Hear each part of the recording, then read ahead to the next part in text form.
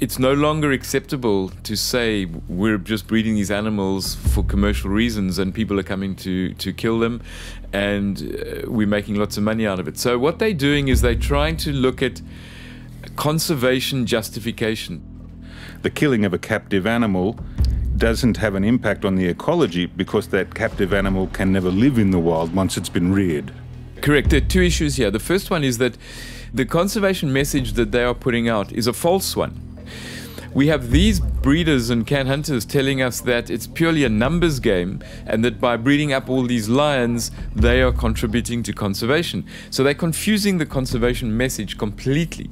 Secondly, is that they're misdirecting vital conservation funding. These breeding facilities are luring volunteers. Australia, for example, are sending a lot of kids over annually to these lion farms, and these kids are coming over thinking that they're contributing to conservation, paying significant sums of money. So that money could have been going to proper, legitimate conservation causes, but instead it's going into the pockets of these operators on a false message, and all these kids are doing is looking after these young cubs, which will eventually end up in a canned hunt.